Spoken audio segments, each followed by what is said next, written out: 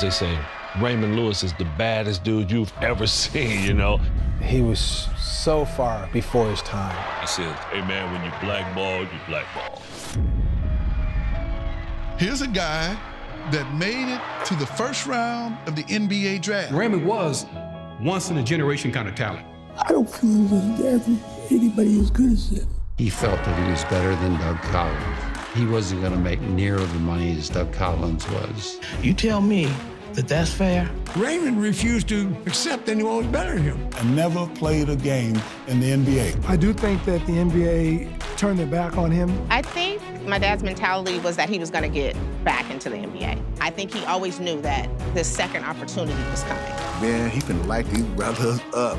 They just don't know what they about to see.